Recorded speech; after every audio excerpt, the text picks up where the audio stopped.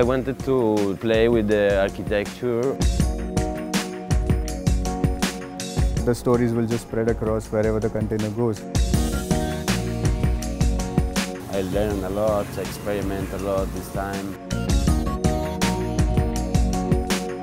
This is the most complex artwork that I've done till now. Indian mystical philosophies are reinterpreted, and perspectives are challenged. Two artists, a world apart, one Indian, the other Spanish, traverse the potential of a canvas. Join us as we take you into the stories of these two artists as they breathe soul into their surreal works in Delhi's Lodhi colony and Tughlakabad. This week on Color My City.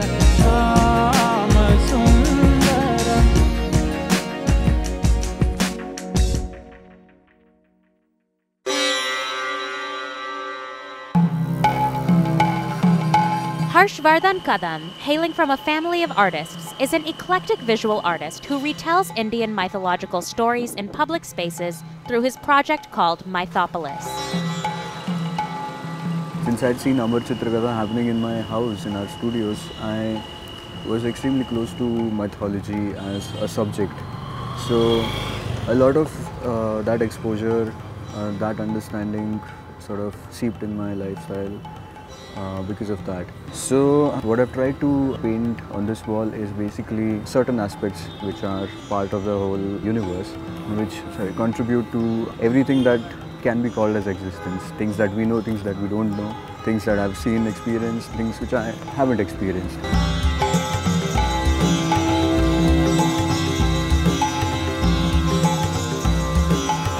Harsh chooses to tell a story through a large, imposing, and equally fascinating artwork that depicts the Virat Roop of Hindu deity Lord Vishnu. Before the 18-day battle of Mahabharat, which was a battle between Pandavas and Kauravas, Arjun, one of the Pandavas, had a few questions. He was anxious about the whole battle. His charioteer was Krishna, and he was anxious and he started asking questions to Krishna. In the entire conversation between Arjuna and Krishna, Krishna manifested his Vishwarupa, the universal form of Lord Vishnu, which consists of everything that is animate, inanimate in the entire universe. The entire artwork consists of these faces which are from various periods, various time zones. Some are fictitious, some of them are popularly known avatars of Vishnu, like Matsya Avatar or Varaha Avatar. So it's an exercise for people who are walking to spend some time, look and understand what I'm trying to I've tried to paint over here.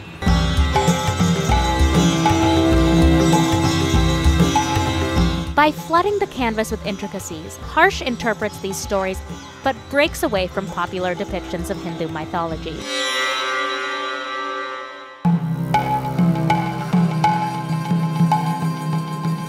Everything that is microcosmos and the microcosmos it's all within, and that's what even this artwork tries to sort of pinpoint on, because there are elements which are really tiny which people won't be able to understand or observe or find, but while making the artwork I've tried to make sure that that idea is also being told in this.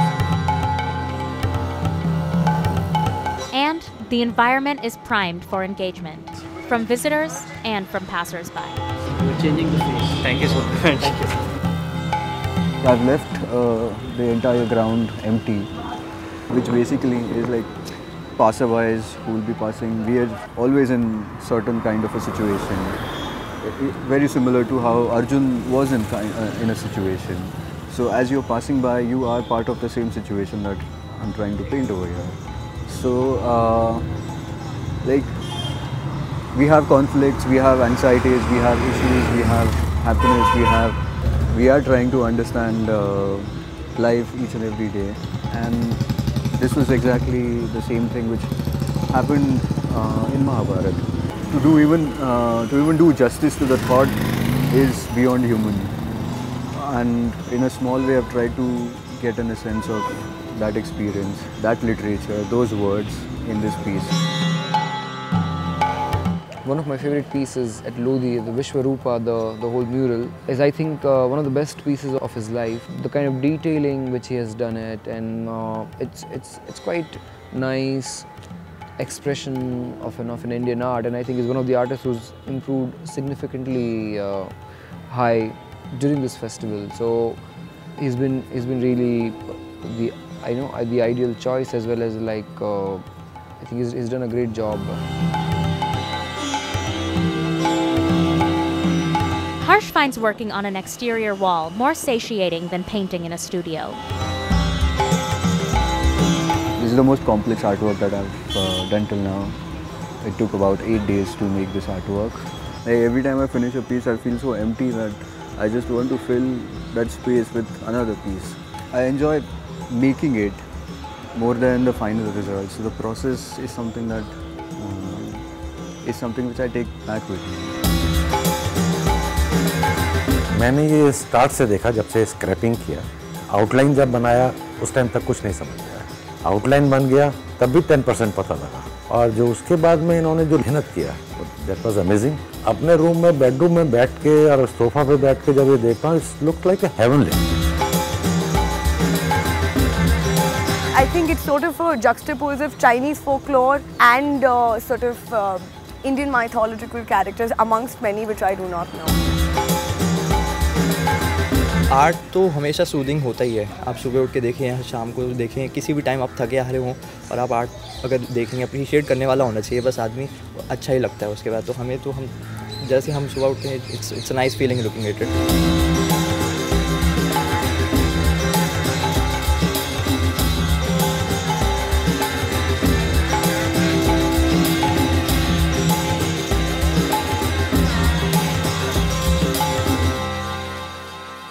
Borondo has a rockstar vibe.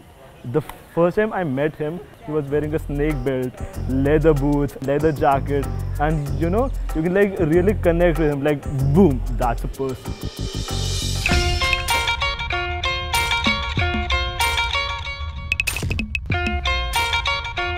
While Harsh finishes rendering the Vishwarupa at Lodhi, Spanish artist Gonzalo Borondo creates imagery that contrasts subject with space.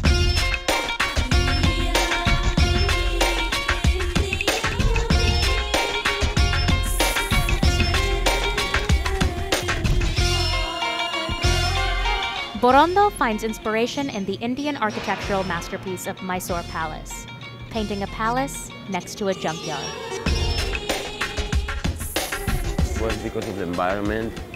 I wanted to bring, to play with the contrast between social levels and different realities. So bringing here to this pure environment, something royal, something that the people who live here will never see probably.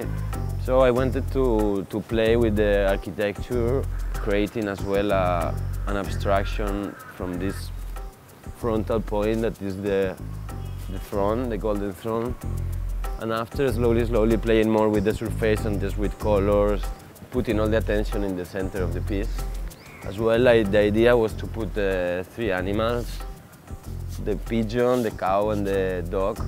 Probably because of here they are for me like the real homeless, that they are always around looking for love and food, and bringing them inside of this. I started to work with Borondo back in Italy 5 years ago, and it was like always one of my favorite artists. I can't lie, and obviously this opinion was shared like by all the members of the team, and we were like really keen of having him on board, and finally we got it. And basically like he started to work like with architecture really recently, because before he was painting like mainly human figures. If you see, like each one of the brush strokes is really abstract, so you have to step really further to understand what the whole piece is all about. The mural, called Mirage, plays with the contrast between this regal subject and the uneven surface of the container on which he paints. The fact that I am mostly a painter or that I work with image, it's because I'm better with image than with words. So that's why I use the image. And this has always been the case. As a young boy in Segovia, Spain, Gonzalo Borondo loved to experiment with graffiti techniques. He quickly learned that the best gallery for him is the street. I started in the streets when I was 12 years old, something like that.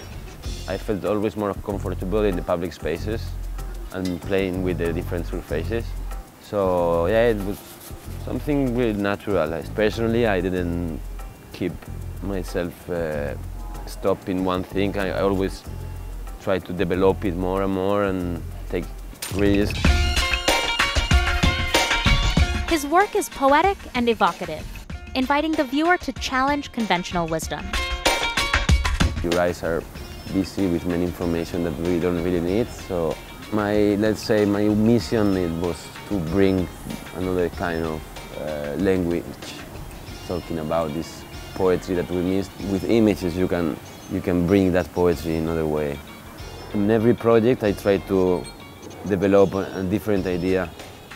I try to enter in contact with the space, with the surrounding, with the people, and after taking things from that and bringing to the surface that I choose, or the organization, depends. I mean, it's quite difficult, but there is not one thing that I want to express in all of my work. Things that for me are a bit poetical, probably no one understands it, or just few people.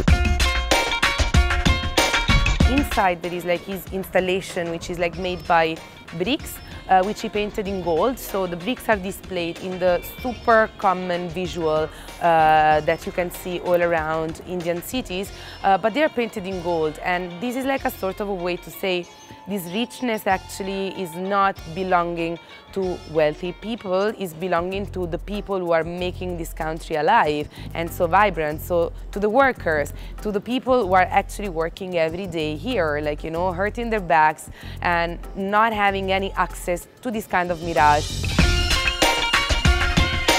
He's doing a reflection about the beauty and the richness and the magnificence that we can find in India, but also on the contrary, the other point, no? Those two Indias and the duality that we can find always. It's different, right? He's not cleaned up, he's just used the brokenness of the container and like, embraced that. It's pretty interesting because it looks like a painting sort of found itself on a container. That little fort, the little Jodhpur effect, it's the India we see every day, but not in this form. The palace will come down. Its parts will scatter. After all, this palace wasn't real. It's just, as Borondo envisioned, a mirage.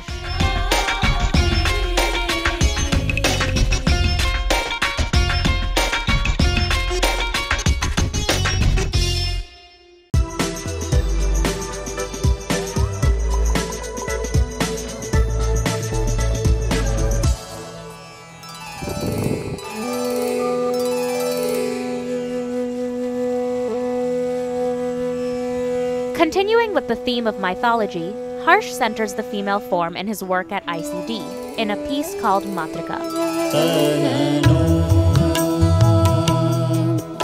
Matrika aims to represent the feminine half in Hindu mythology, which is often absent from popular iconography. This painting that I'm making right now is also about the trinity of Indian mythology. It's Brahma, Vishnu and Shiva, but not representing them in the way they are represented, but in the female version of the trinity. So it's Brahmini, Vaishnavi and Shakti together. I thought telling the story of these three divinities was something interesting. So it fits the context, and not a lot of people know about Brahmini, Vaishnavi and Shakti. So I thought the stories will just spread across wherever the container goes. The work work also pulls from the deepest trenches of Hindu scripture and makes the creatures from legends loom large. The animal below Shakti is called a Yali. Yali is a hybrid of various animals. I've used the vehicles of these three deities. So you see a fusion of bull, the snake, the Sheshnag of Vishnu as a tail of this animal, and the feathers, the wings are of Brahma's vehicle. The animal is actually taking a pose of anticipation of going somewhere else, and that's how I came up with the pose and distributed the entire composition over these spaces. Illustrations of the past and designs of the future often commune in Harsh's narrative. And the composition is riddled with even more stories for the viewer to decipher after the piece comes apart. At the same time, I've used a bit of futuristic design elements to make it look like a spaceship, like something that, like a Viman. Essentially, they use it to travel across time and space. The containers are going to do the same. They are going to move out of Delhi into some ship, to some other coordinate, to some other continent, or wherever it has to go. So, contextually, in that space, this thought really worked. So, every container is every deity. These industrial boxes are rendered alive by the icons etched onto their surfaces. These boxes are totally dry, without a character, without any kind of emotion. And with a bit of expressions around, with a bit of colors, the vibe of the space is completely changed and gone to something else. From something as dry as a dead box, it has just become like live stories which people are coming and looking at and trying to understand what everybody has been making. The gold lady, sort of like a not a Pegasus, like a tiger sort of thing. So there's one over here. So that's one of my favorite pieces. I don't know, it sort of stirs something in me, just like the gold angel. खेरा वाली माँ बना हुआ कि तो बढ़िया best लग रहा है. My favorite is the big animal. Why do you like it? Because it's big and its tail is like a snake.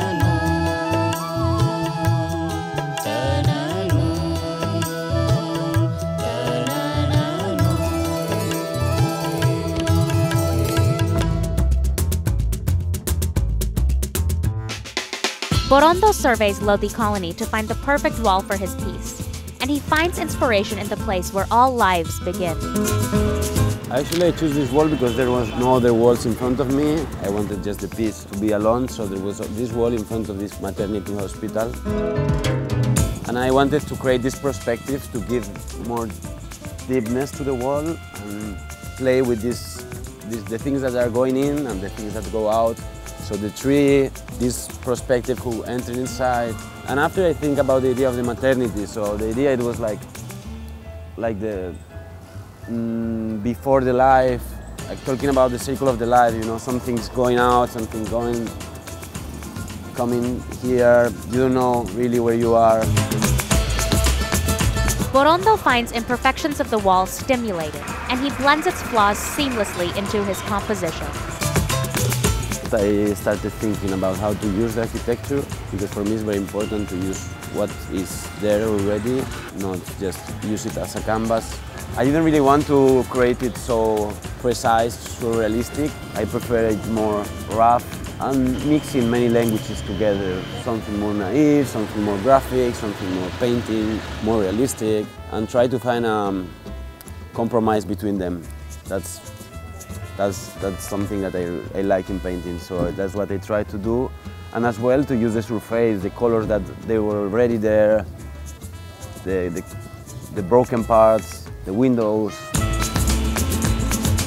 Borondo's piece, titled The Origin of the World, not only finds poetry in perspective, but draws heavily from the culture he places his work in. I like this idea of the river, that's why I put the boat. I think it's something a really beautiful concept, and actually something like very Indian, that this relationship with the river, like part of the life. So I wanted to use this idea of this river who is entering in a no place, and this figure who is just anonymous, just going into this bloody river that could be, you know, the birth. And this openness leads to different meanings and interpretations. I prefer to keep it open, but yeah, that was the main idea. And after I start playing with many things, small elements, small symbols that not everyone can see, but for me they're important. Make the painting more rich. Not only just one thing, just many things talking together in a kind of dialogue between them. इतना गजब लग रहा देखने में, मुझे ऐसा लग रहा कि कहीं ना बिल्डिंगों के बीच में जाके खड़े हो गए हम लोग। बड़ा अच्छा लगा भाई, बहुत बढ़िया एकदम। जिसने भी बनाया है गजब बनाया, बहुत बढ़िया। आप देखिए पूरा समझ में आ जाएगा कि एक्चुअली क्या कोशिश करी गई है बनाने के लिए। It's like an alley walking in, and maybe so the reason probably it is done in front of this is it's just a cheerful thing to look at. So what you go out and you think, oh, home. Next chapter, next story. I learned a lot, I experiment a lot this time with all of these architectures. That is something totally new for me. And I had fun. Next one will be better.